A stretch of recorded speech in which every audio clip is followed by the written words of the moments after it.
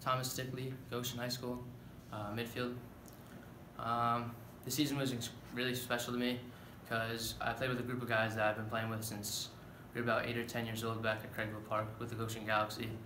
We got some great additions along the way, like Zemi and Malik, to add to the firepower we had this season. But probably my favorite memory along the way this year was beating Byram Hills in the first round of states at Middletown. Middletown's a special stadium because we used to watch all the high school games there when we were younger, and we were thinking about when we would be on the field, and just to be on that field and win in front of the home crowd, since it's 5 minutes from Goshen, just feels amazing, and I've been waiting to do that since I was 10 years old.